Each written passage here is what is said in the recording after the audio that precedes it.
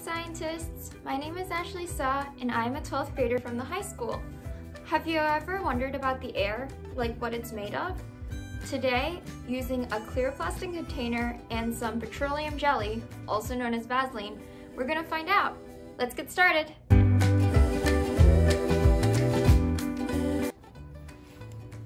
For this project, you'll need a piece of clear plastic.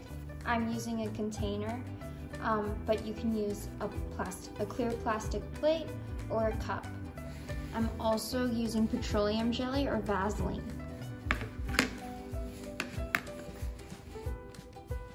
Okay, so for the next step, we're going to take our petroleum jelly, we're going to open the container, and we're going to take a spoon.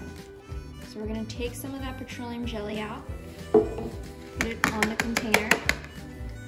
You might need to use your hands. And then we're going to spread it on the bottom of the container.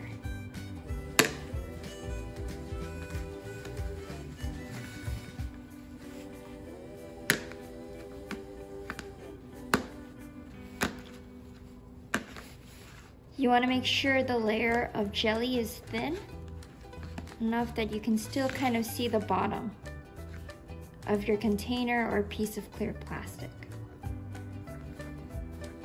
You may need to use your hands, and that's okay. We can get a little messy. And now that we've spread our petroleum jelly, I'm just gonna put this to the side. I'm gonna clean my hands. So, as you can see, you have a clear layer of jelly on the bottom of your container. Okay, now it's time to take our container with petroleum jelly and stick it to the wall. You can use duct tape or you can keep it somewhere on the ground and weigh it down with a small rock. So now I'm just going to use my duct tape and stick it to the wall. Okay, young scientists, now you can see that I've stuck my container to the wall.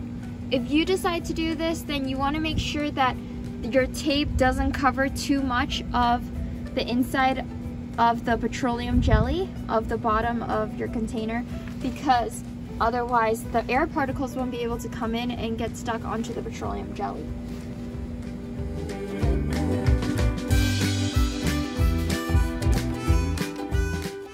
Okay, STEM ambassadors, as you can see, after leaving out my container overnight, I have little pieces of dirt and particles in my container.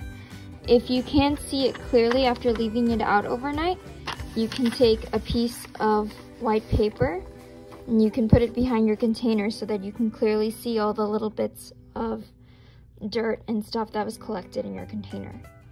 So now we know, right, that even though the air is clear, there's still a bunch of stuff, solid particles that are in the air. As you can see, even though the air is clear, there are plenty of things floating around. This is why it's important we take care of the air. It's what we breathe. So try avoid putting harmful chemicals in the air.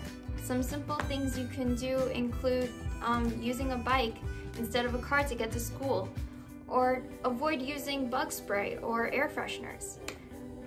We share the air with everyone. Everyone breathes it, everyone uses it. So it's important that we take care of it for the health of our friends and family. I hope you guys enjoyed this experiment as much as I did. Have a good day.